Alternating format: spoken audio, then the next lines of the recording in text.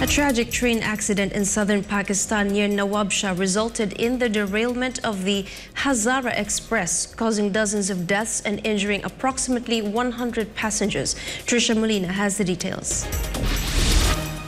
A devastating train accident occurred on Sunday in southern Pakistan near the town of Nawab in Sindh province, resulting in the tragic loss of at least 30 lives and leaving approximately 100 others injured. The incident involved the derailment of the Hazara Express, a train carrying around 1,000 passengers, which caused multiple carriages to overturn. The rescue operation was promptly launched, with the Pakistani Army and Rangers mobilized to assist in the efforts. As evening approached, dozens of survivors, including women and children, were successfully extricated from the wreckage and brought to safety, according to Senior Police Officer Abid Baluk, who spoke at the scene. Meanwhile, Pakistani Prime Minister Shehbaz Sharif extended his condolences in a political gathering in Punjab.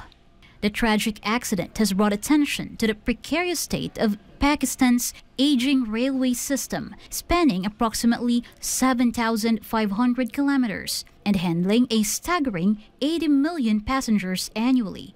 Train accidents and derailments have become a recurring concern, raising questions about safety standards and maintenance protocols. While the exact cause of the derailment is yet to be determined, with Pakistani Minister for Railways Khwaja Saad Rafiq saying that there's a possibility of sabotage. Authorities are still conducting further investigation on the incident. Reporting, this has been Trisha Molina, SMNI News.